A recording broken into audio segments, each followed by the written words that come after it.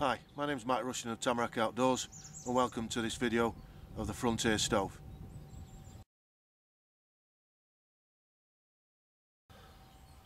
So then, let's look at the stove components in a bit more detail. First of all, this is the stove box. Okay, we'll look at that in more detail shortly. With the stove box, you get this coal catcher, which we'll look in more detail shortly, and also you get 5 stovepipe sections. One of the sections has this on it, which is a damper, which we'll look in more detail later. Next you get a spark arrestor, which is a must. This diffuses any sparks coming out the top of the stovepipe. Then you can get a 3 litre water heater.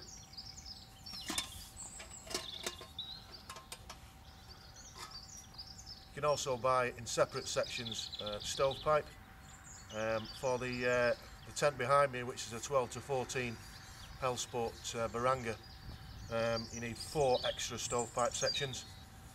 For the 8 to 10 Baranga you need 3. For the 4 to 6 Baranga you need 2.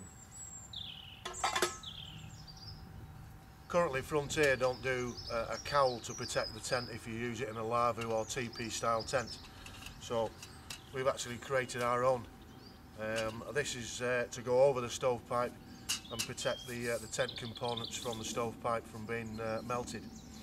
So that's in production now. What you'll find, this one has just got screws in at the minute. The ones that we're having made, they've got wing nuts on the end. And then if you've got a tent that has got a ground sheet in it that can't be removed, Frontier also do this heat pad that the stove sits on, which is a real bonus. Another good idea within your stove sections, obviously, to stop your hands from getting sooty and things like that, is one of these cheap pair of £2 kind of work gloves. And then I keep everything inside a big stove bag. You can get a stove bag for the stove and also the water heater, but I've not bothered with that. I keep everything in a bag. This thing's got backpack straps on it, so I can carry it to camp. So yeah, so let's look at the stove box in a bit more detail. First of all, the Frontier stove has got 3 folding legs. These are kept in place by these pins. To get the legs out, you just pull the pin out, move the leg back up to its fitted position and place the pin back in. Okay, and it makes the leg really sturdy. So now we'll look at this. This is the coal catcher that fits just underneath the stove door. So you just slot that in, push it home, okay, and that locks in there. Obviously this is to prevent any coals that fall out the stove door, prevent it from hitting the ground, and then nice and snug your stove door fits over the top of that. So then, just as a comparison, I've put the Frontier stove up against the Hellsport Lavu stove. When I first used the Frontier stove, I used it about a month ago or so, when it was really cold. And what I found was that the legs were quite high, so the stove was sitting quite high. And I had to actually dig the legs in to lower it, so I was getting more heat. I was actually sitting in a chair in this Lavu, and I was warm from about here up. But dropping the stove, I found that I was warm from sort of like the knees up. So if you compare that to the Hellsport Lavu stove, the base of that sits a lot lower. Okay, so I look at these two as this being more of a heater and this being a bit more of an all-round sort of like cooking and heater. In really cold climates such as Scandinavia and places like that, I would rather plump for this because you can put a lot more wood into it, and it is a bit more of a heater, whereas this is good for the UK all year round, for cooking and to be used as a heater as well. So then, I've now placed the Frontier stove inside the Lavu. It's quite important that you get it level if you're going to be putting pots and pans on here. Okay, you must get it level. The other important thing as well is to ensure that it's not actually touching the pole of the Lavu. This is an aluminium pole, won't take kindly to a lot of heat. So as a minimum 4 inches away, and no more than that really. So now we're going to look at the stovepipe sections. So one of the first stovepipe sections to put on is this one. This is the one with the damper. As you can see through here, if I tilt that, you can see a little disc in there moving around as I turn it. Okay, and what this does, this gives the stovepipe draw, and also if you put it in that fashion there, you can damp it down in the evenings, okay, to reduce the amount of oxygen going in, and so keeping the burn longer throughout the night. So this is the first section to go on. The damper section goes uppermost and then just slots into the stove like that, and then the stovepipe sections just quite easily just slot into each other, and then with the thin end slots into there. So all I've got fitted here is the 5 sections that the Frontier stove comes with. Now I'm going to add in the additional ones. So this is the view of looking down inside the cowl itself. We have 3 screws at the top and 3 at the bottom. So now we've fitted 2 stovepipe sections onto the cowl. Okay, as you can see, there's a nice airflow gap in between. What I tend to do, remember, when we go into production with these will have wing nuts on, these nuts. So what I tend to do is, because I know I'm using this size of stovepipe, I just set 2 nuts the same and then adjust one onto that. That's the cowl fitted and the spark arrestor.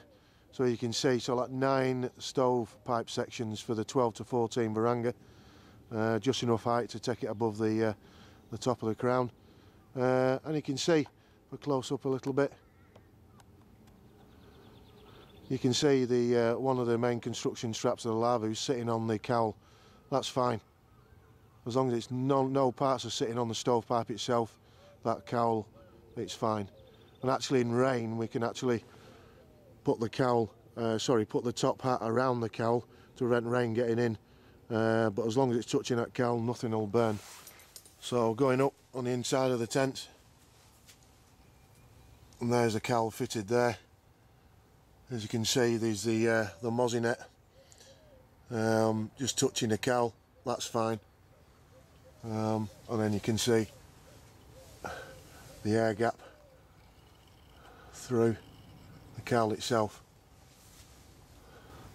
So that's the stovepipe fitted. That's the distance away from the pole going back down to the stove box. So moving on to the water heater. This is a 3 litre capacity stainless steel water container. This cutaway section fits around the bottom section of the stovepipe. This section here is really flat with a nice welded seam that sits on top of the stove top itself. And the way it fits to the stove is quite ingenious really. You put that on the stove, you flip that around, and then that lug just sits into there. So it sits in like that. Real nifty way of locking on. It's got a nice 2-way brass tap, and it's a non-pressurised container, little carrying handle here, so no problem with it boiling and blowing up inside the tent. This is just a cap that just slides across, so it's non-pressurised. Nice big opening to fill up while it's on the stove as well. So now I've got the water heater fitted. It's clamped on there. Really easy to refill it, just open this. And then we've got the other feature that the stove has got is this removable disc.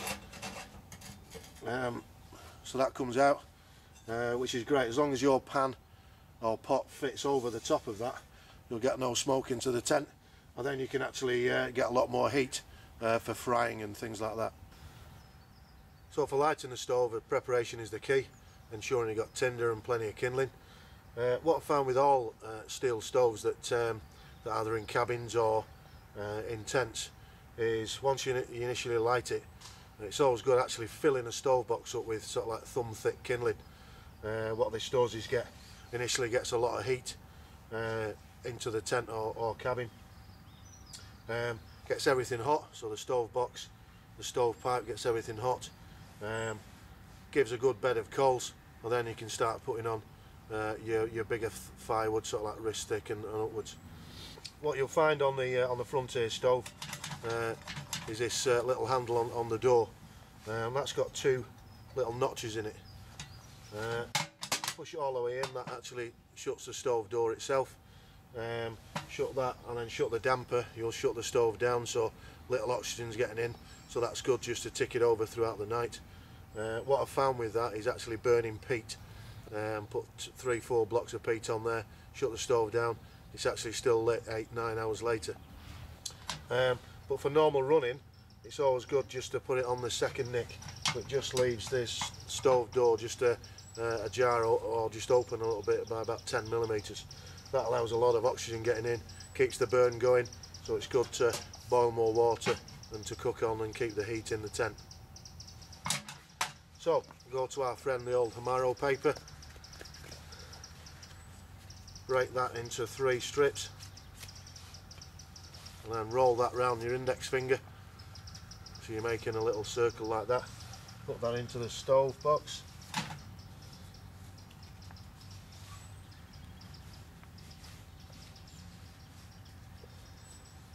Then the last one in, just like that.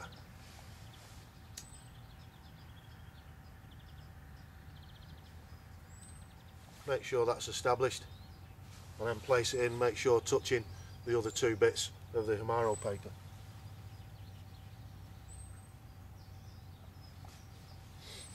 Just give that a second or two just to get lit and establish itself, then we can start putting the kindling on. Initially just put the kindling on in small batches. Once that starts to take, you can actually add a lot more kindling on, literally filling the stove box up.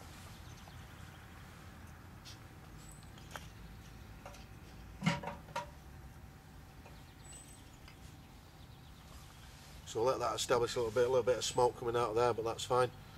The kindling I'm using here at the minute is spruce, but you can use anything, any hardwood, softwood.